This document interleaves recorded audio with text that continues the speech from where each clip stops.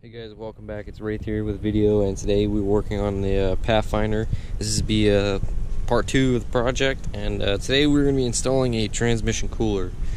Now the transmission cooler, it is a HAYDEN TRANSAVER rapid cooler, transmission oil cooler thing.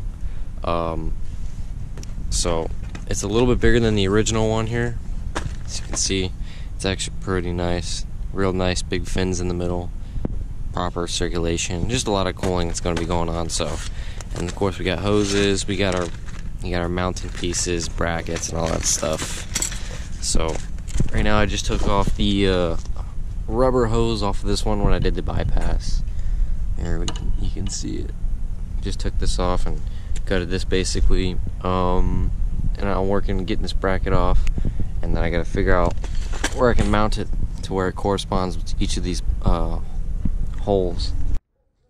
Okay guys, I got the transmission cooler on here. Let me show you just basically what I did. So it came with these little brackets here. I just took these and bent them, and I just, you know, bolted them to the actual chassis, and then I put these foam pieces on here in the front for when the bumper goes on. It doesn't, like, you know, it's just kind of like a protection thing. And in terms of the hoses back here, as you can see, it goes all the way down, runs through the radiator. This is the condenser right here. The radiator is actually behind it. This right here, this is the radiator, this is the condenser.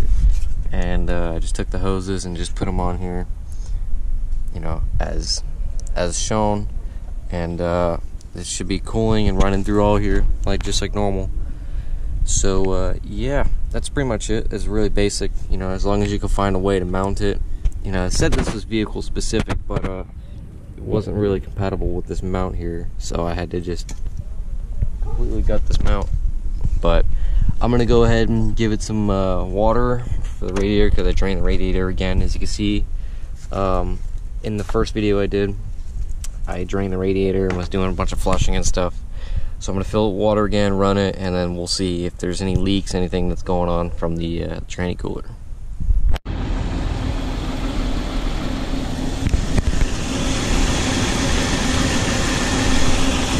No leaks, no nothing. It's running great. It's getting all cooled. But engine is starting to stall for some reason. I don't know why.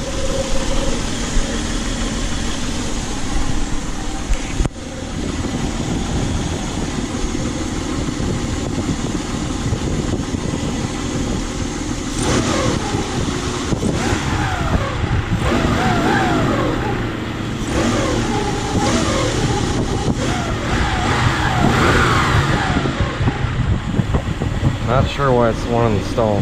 Basically, how you go and install this is you just, if you buy this one, the HAYDEN TRANSAVER rapid cooler, all you do is you just do this setup. Really, it's actually pretty darn strong, and it's ice cold.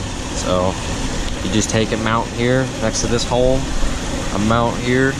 You just do this metal bracket, just bend it, and then you take these ties, run them through here, the corner piece. Another bracket right here with this bolt.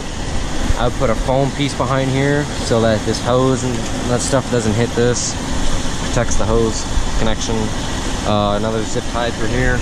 Run it down behind here all the way underneath. And that's pretty much it. You really only need like 3 or 4 inches of this tubing. See, it's holding pressure, which is good. So, but yep, that's pretty much it. Hope you guys enjoyed the video. This is part 2 of the series. Got a couple more to go until this thing is really roadworthy. So just stay tuned. Make sure you subscribe, like, all that stuff. And I'll catch you guys in the next time. Deuce.